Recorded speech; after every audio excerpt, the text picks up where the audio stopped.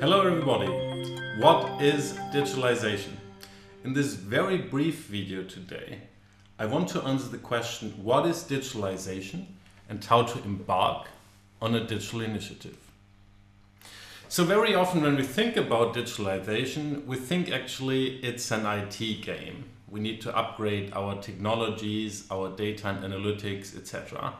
And whilst digitalization or technology certainly enables digitalization, it's just one out of the 5 big components. To benefit of any technological change, you need to adapt your processes and structures, how you create value.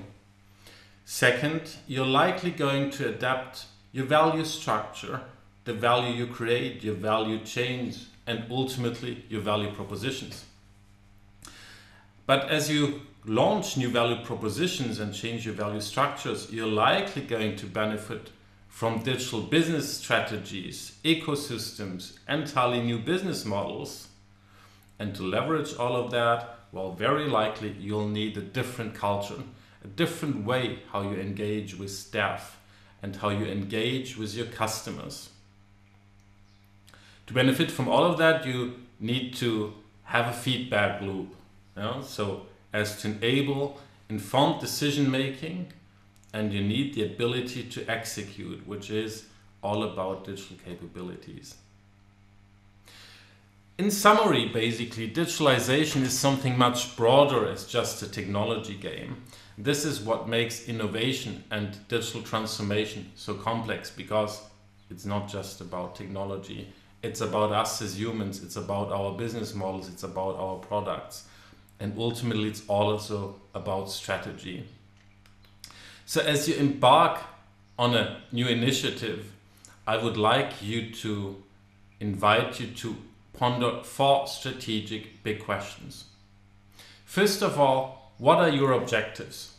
What do you want to be doing? Second, who are your customers? What are their needs?